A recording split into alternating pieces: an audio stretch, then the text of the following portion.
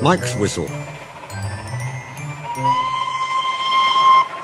One morning when he arrived, Duck's whistle was out of order. They had worked late the night before, and his driver and fireman had used it to boil eggs for their supper. But something had gone wrong. And next morning, when he wanted to whistle, Duck found he could only make burpling noises. He was upset about it. "Never mind," said his driver. "It must be a bit of that egg which broke. We'll clean it out presently when we got time. Meanwhile, no one will mind." But Mike made rude remarks about it.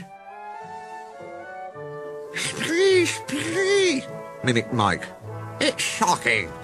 If engines can't whistle properly, they shouldn't try." "Then why do you?" asked Bert. "Why do I what?" "Try to whistle, of course." "Shut up. You're jealous." Mike was proud of his shrill whistle. "Mine's better than yours, anyway." "Listen, Mike," said Rex. "If I had a whistle like yours, do you know what I'd do?" He paused impressively. "I'd lose it." "The idea," spluttered Mike. "Whistles are important, let me tell you. Engines without whistles aren't proper engines at all." Mike went redder than ever with fury. His steam pressure went up suddenly, and his safety valves blew off. Whoosh! "Hello?" said his driver. "As you're ready first, you better take the passenger." "What? And leave my goods?" "Yes, Bert can do that. We can't have you blowing off in here. Come on." Mike backed down on the coaches, whooshing angrily. When all was ready, he started with a rude jerk. "Come on, come on, come on," he puffed.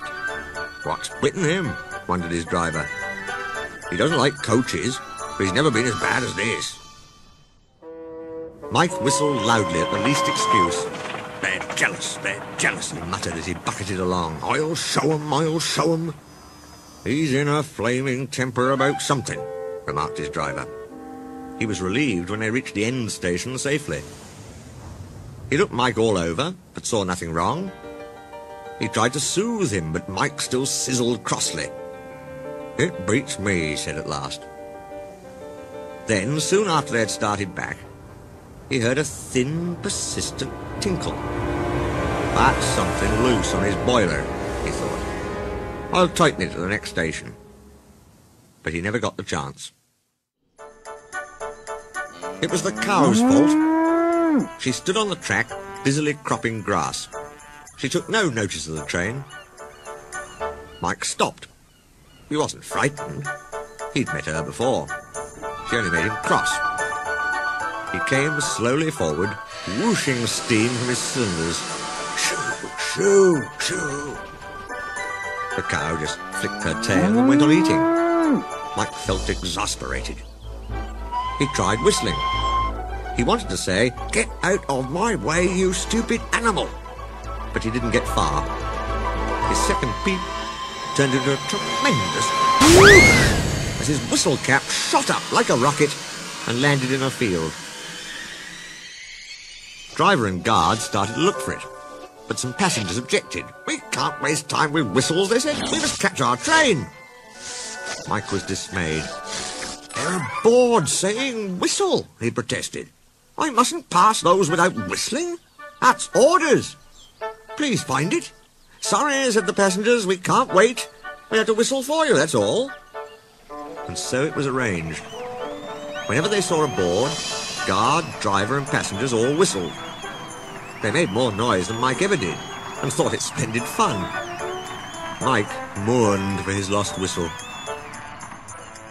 Mike hoped his driver would give him a new whistle when they got home.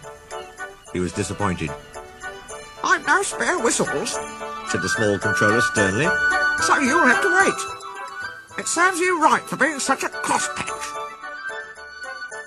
Mike worked in the quarries for the rest of the day. It was nearly dark when he reached the shed. "What's that?" asked Bert as Mike came in. "Shh," whispered Rex. "Take no notice. It's an improper engine." "Why improper? It looks all right to me." "It's got no whistle." "Oh dear," said Bert.